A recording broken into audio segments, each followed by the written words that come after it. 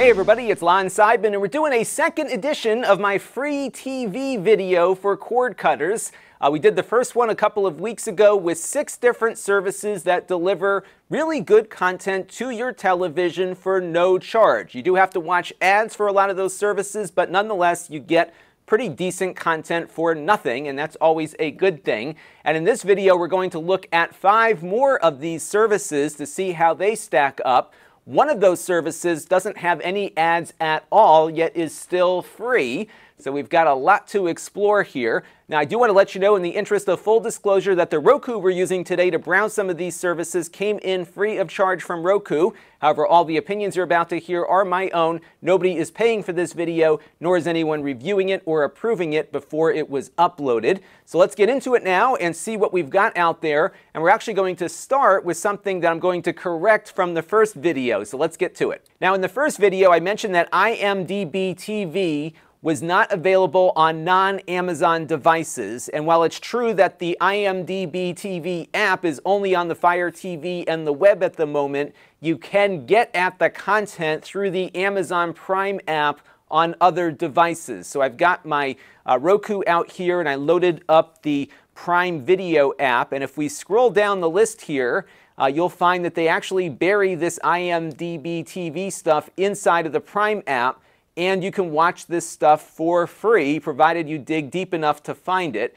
So as you can see here, as we scroll through, we are now in the little shelf for IMDb TV, and you can scroll through here and see all of what is available. It doesn't give you the robustness of a separate app, but all of the ad-supported content is on here on this Roku and any other device that supports Prime Video.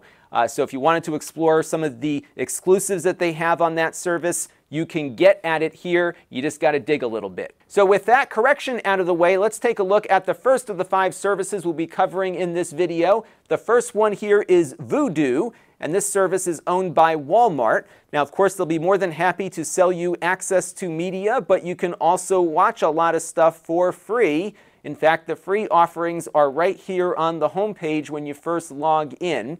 Now, if you just want to browse the free items, you can move your cursor here up to the top and go over to free. And then in the submenu here, you can start breaking things down by content type. So here are all the movies. Here are the TV shows. You can also drill it down by what's new. You can see what they have that's original. I'm guessing they'll have more over time here, but right now there are only 2 originals at the time I'm recording this.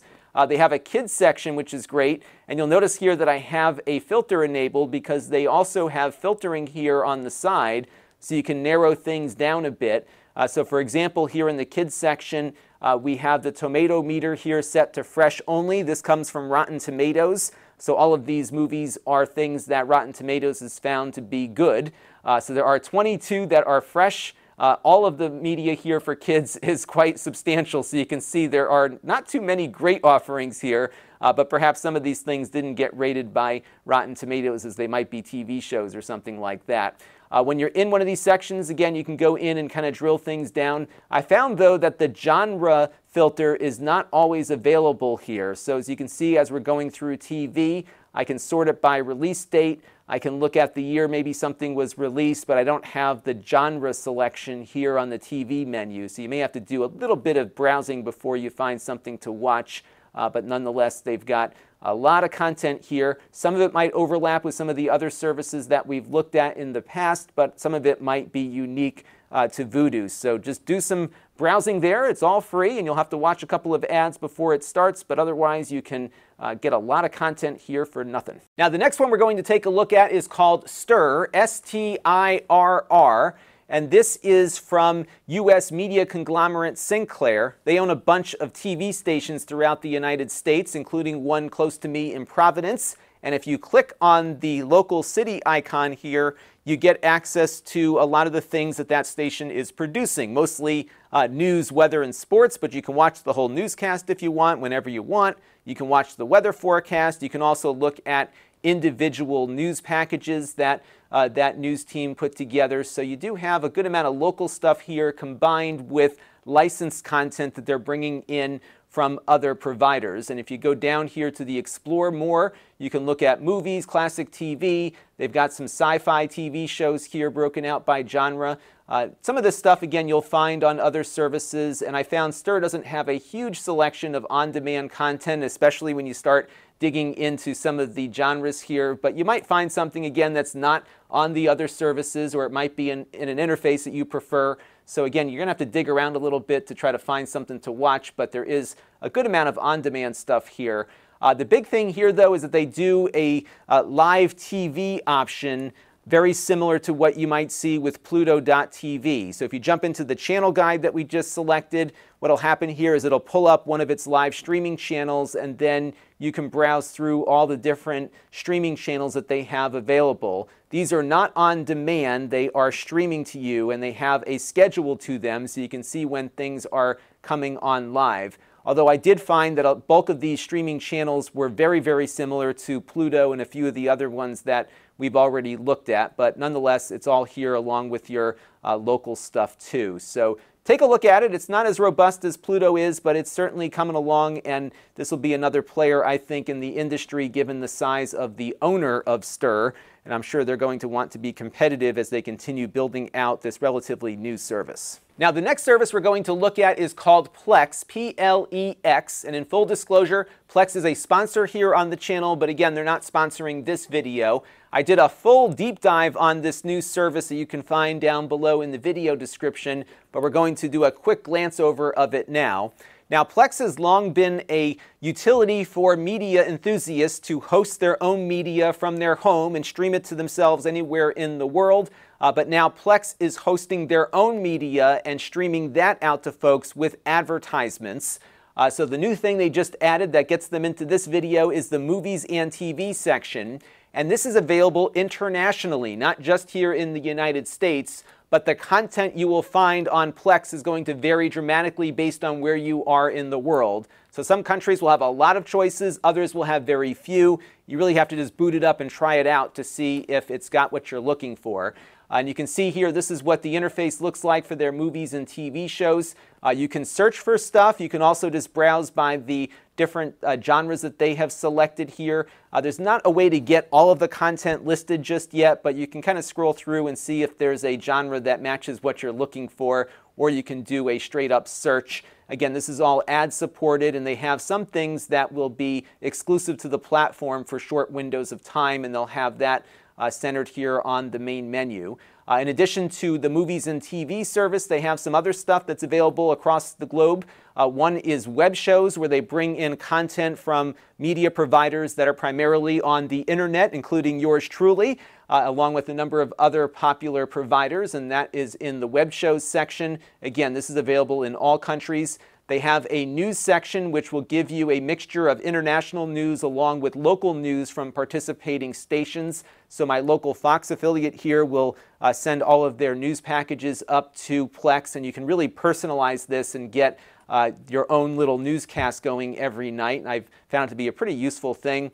They also have a great podcast client for audio shows, and you can also have this sync up with your phone. So if you are out and about and started listening to a podcast, you can pause it on your phone, come home and pick it up here on the TV if you want through your stereo system. By the way, the other services here also will do that synchronization. They also have a relationship with Tidal, which of course is a paid service, but you can integrate Tidal music into the mix here as well, and that is Plex. Now, when I was a little kid, I was practically brought up on Sesame Street and Mr. Rogers, and now that I have kids of my own, I have the PBS Kids app that I have been watching with my kids, and it is great. There is so much content here, all ad-free, and you can pull up a specific show, for example. So I love Daniel Tiger's Neighborhood, which is a Mr. Rogers spin-off, a kind of a cartoon version of the puppets that he used to play with, and they've got full episodes on here along with clips from the show.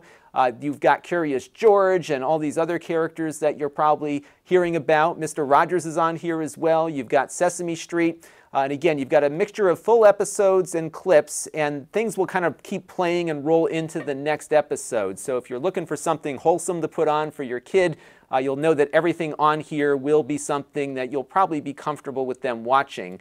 They also have a live TV option, which just streams live kids content all day long. So you have that available, and that, of course, will give you a mixture of all of the different stuff that you see here. But this is a spectacular app for kids.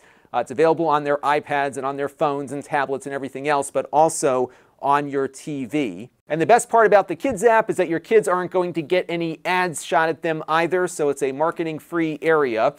For older folks, they've got their regular PBS app that has a ton of high-quality stuff, a lot of it available for free, but not all of it. And of course, the content offerings will shift over time. Right now, I'm recording this right before the holidays, so they've got some of their holiday specials here. They've got a lot of independent films that you can watch, a lot of great journalism like the PBS NewsHour and Frontline. Some of their other shows are available here for free as well, including this series by Ken Burns. And then you can jump into their show list here and go by genre to see what's available. There is a ton of stuff. Now, what you're going to find on some of these shows is that they will give you some stuff for free and other things you might have to pay for. So if we jump into POV here, for example, and start browsing around season 32, it looks like, you'll see that I can play this one without any issues. But some of these episodes might have a little icon next to them. This is the passport icon here, and those will require that you subscribe to a PBS passport through your local station. This is tax deductible. It's a donation to the station, and when you make that, you can unlock all of the content that might be locked behind one of these paywalls. So again, you're going to get some stuff for free in full. Other things will have the passport paywall behind them. The minimum cost to get the passport is $5 a month, but it is tax deductible because it is a donation to your PBS station. So if you really value this content and want to have access to it all the time, you can do the $5 a month, pay $60 a year, and have access to all of it. What I really like about it is that it's also linked up with my local PBS affiliate. And as you can see here, my affiliate has some really good stuff that they do on their own. They have a whole music series that is shot at a theater only about 10 minutes from my house here. And you can see this is all available without a passport account. They've got some really well-known artists doing these really intimate shows at this small theater, and it's just great stuff. So I haven't actually dived too deep into this until I started working on this episode here, and I am just hooked on this. There's so much good stuff to watch on here. Again, a lot of it for free, and it's definitely worth checking out the 2 PBS apps that are available on most platforms. Now, the PBS app will have some ads that appear. I found most of the ads to be things for PBS programming or the membership program, but there will be a few ads sprinkled throughout the content that you're watching, and some of it will be from companies.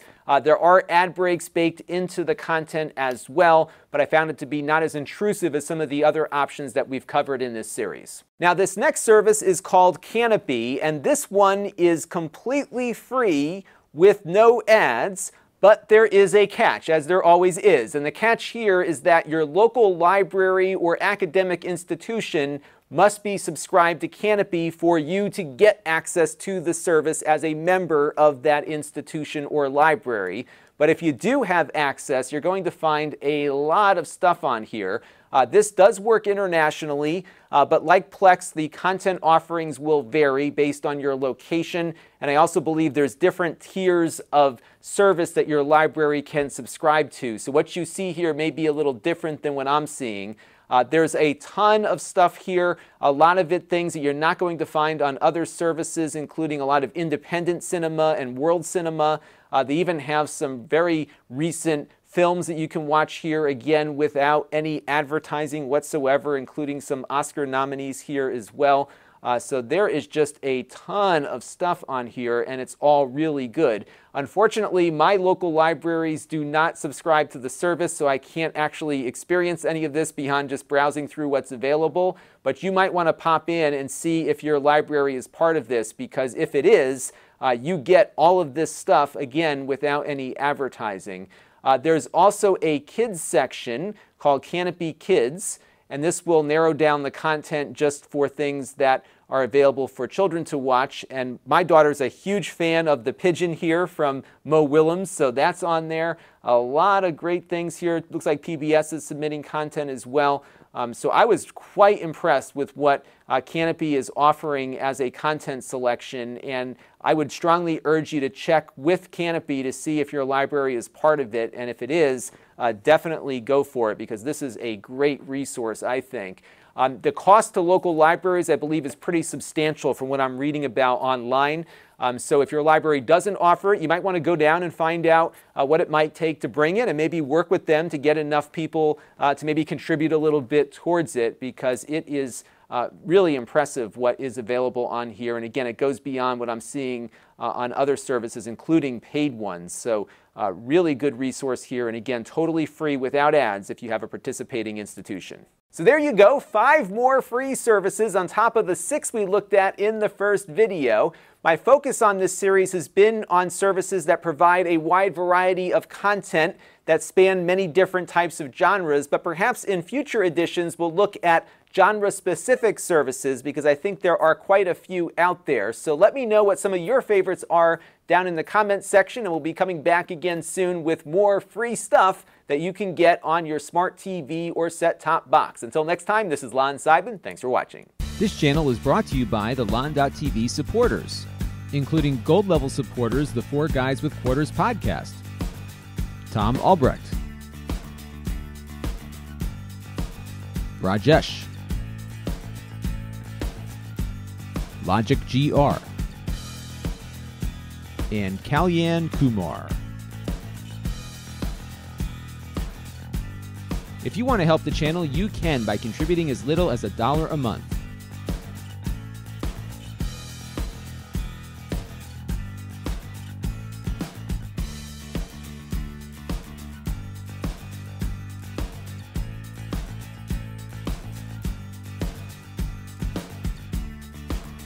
Head over to lon.tv/support to learn more.